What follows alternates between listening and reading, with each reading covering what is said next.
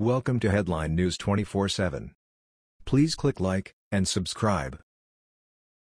Shooter targets FL back-to-school event, didn't realize who else was in crowd.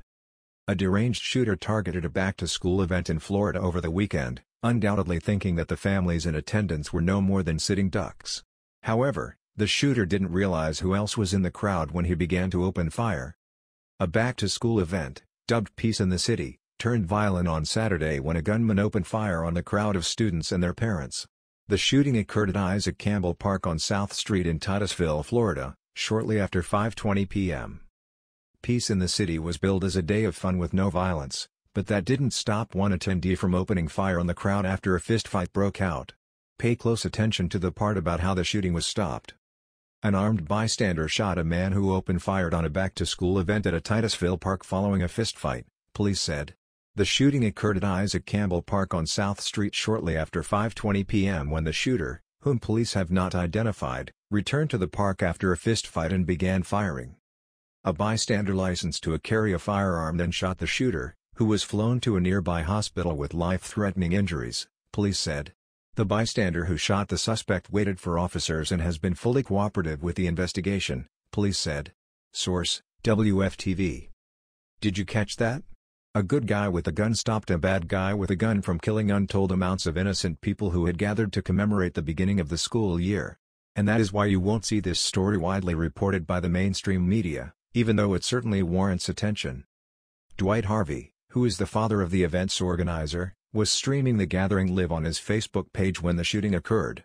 In the video, children and parents can be seen sifting through backpacks stuffed with school supplies under a pavilion at the park when 12 rapid-fire shots ring out. "We are extremely grateful that nobody else was injured in this incident," said Deputy Chief Todd Hutchinson, according to the Daily Caller. "This suspect opened fire at a crowded public park. This could have been so much worse."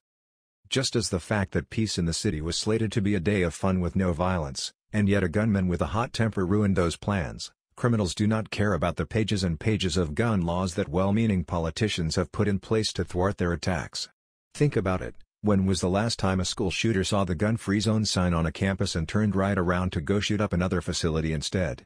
As evidenced in Titusville, Florida, this weekend, there is simply no better way to stop a bad guy with a gun than with a good guy with a gun. Sure, we have measures in place like FBI tip lines and extensive background check systems, but these things routinely fail.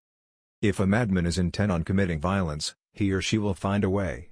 The best defense possible is to even the playing field, to allow law-abiding Americans full access to obtain and carry firearms that might very likely save their lives and the lives of those around them. What happened on Saturday could not be a better illustration of that. Ironically, though, gun grabbers marched against the NRA this weekend at the same time as the shooting in Titusville with signs like "Good guys don't carry guns." Typically, whenever a shooting unfolds, the usual suspects are there in short order to denounce the Second Amendment and all firearms in general. However, don't expect to see the shooting in Titusville widely covered by the liberal media, as it flies in the face of the gun control agenda they have worked very hard to push over the years. That was the news. We thought you might be interested in knowing about this.